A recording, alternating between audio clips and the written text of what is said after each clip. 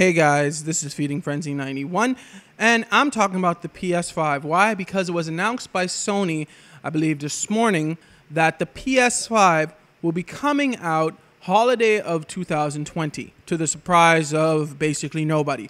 But it is good that they actually made it official now, so we know that the PS5 is coming out next year, holiday 2020. We'll probably get a full reveal around March or April. I know that a rumor came out, I think that it was February, but I don't think it's going to happen that early. Now, they did give some new details about the controller. They gave two key innovations with the new controller. They said they're adopting haptic feedback to replace the rumble technology found in the controllers nowadays. And the way it sounds like, they say you truly feel a broader range of feedback. So crashing into a wall in a race car feels much different than making a tackle on the football field. It sounds like HD Rumble, no lie. It sounds like the Switch's HD Rumble. They're basically going to be putting in these PS5 controllers. It may be more advanced, but that's what it kind of sounds like they're doing. And the second innovation is what they're calling adaptive triggers, which have been incorporated into the trigger buttons, which are the L2 and the R2.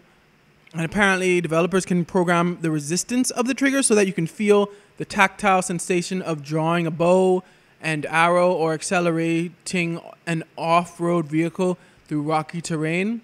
So it does sound kind of cool. The triggers really do sound cool to me. Like having resistance depending on what you're doing.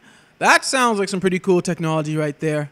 And I'd like to just say that I am surprised that with the PS5 officially coming out next year, that they aren't waiting to launch The Last of Us Part 2 with it. I mean, I'm pretty sure it will eventually get there, but I'm just surprised that they didn't just delay it until holiday next year just to launch it alongside, because I feel like that would be a system seller.